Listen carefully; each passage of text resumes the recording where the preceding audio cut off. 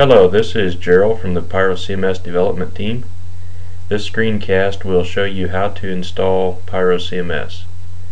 We're here at PyroCMS.com and we're going to download the latest release, which at the time of this screencast is 1.0.1.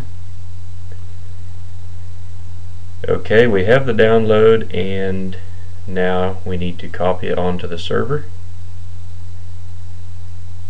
and name it something simple. We'll go with PyroCMS, all lowercase. Now let's go back and navigate to the installer.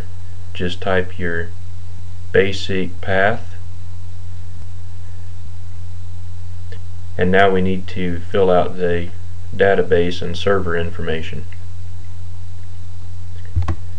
Server is probably going to be localhost, and fill out the database username, password, and I would recommend to install it without mod rewrite for the first time, unless you're absolutely certain that your server mod rewrite is operating properly.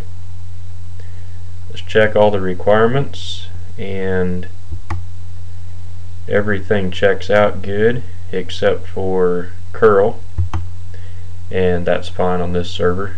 I don't have curl enabled. Let's go on to the next step. Let's check the permissions. It looks like everything is okay except for the config file. Copy this command and let's head over and open a terminal to run that command. Change to the directory that PyroCMS is in and paste that command and run it. Let's go back and check it again, and now it's writable.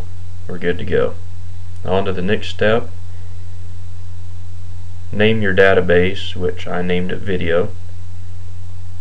Create it automatically and create your user account. This will be the main administrator.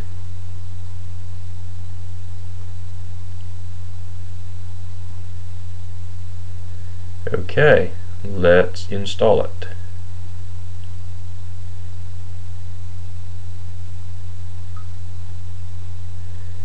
And there we go. It installed successfully. Let's go to the control panel. Log in with the email and password that you just set up for the administrator.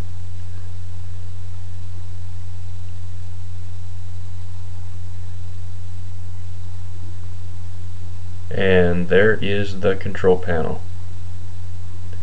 Let's check out the front end.